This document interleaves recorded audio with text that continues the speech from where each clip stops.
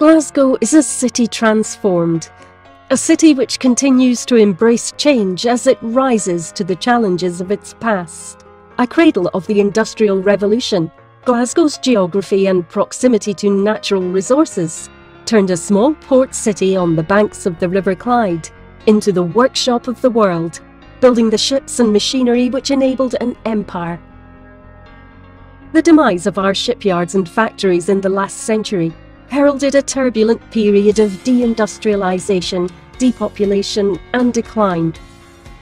But Glasgow endured and has re-emerged as a vibrant, outward-looking city, playing its part on the international stage.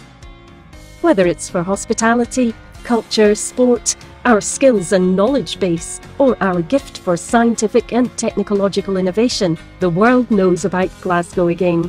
As we continue our transition into a more sustainable city, Glasgow draws on its spirit of innovation and social justice to drive our efforts to overcome the legacies of our recent post-industrial past and to build better lives and better places for all of our citizens.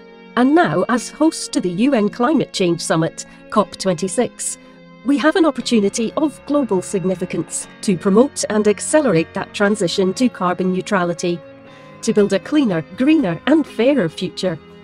Carbon reduction and sustainability really are the issues of our times. Glasgow can show the world we are becoming the city of our times, on the issues of our times.